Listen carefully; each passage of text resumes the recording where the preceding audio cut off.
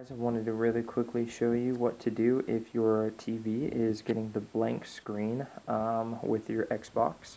This works for Xbox 360 as well as Xbox One X and what Xbox One S and the Xbox One regular, I believe. So what you want to do is you just want to check to make sure that first of all your Xbox is pushing out the video signal. Make sure there's nothing wrong with your Xbox first.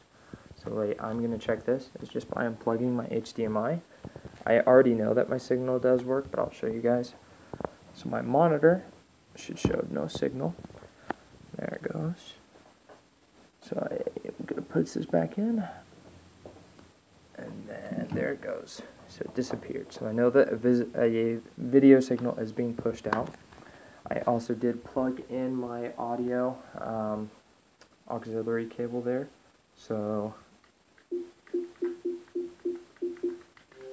can hear it going on and off.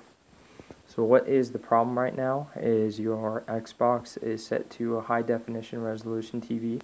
If you're trying to use a low res TV, sometimes the Xbox will not automatically set to the new resolution. Most of the time it will, but just depending on your Xbox's settings, it might not do that. So to let you fix this, you just want to go ahead and power off your Xbox. Like I said, this should work for even the newer Xboxes. And then you're going to press and hold this. 2, 4, 5, and that reading's going to go right, and then flash. There we go.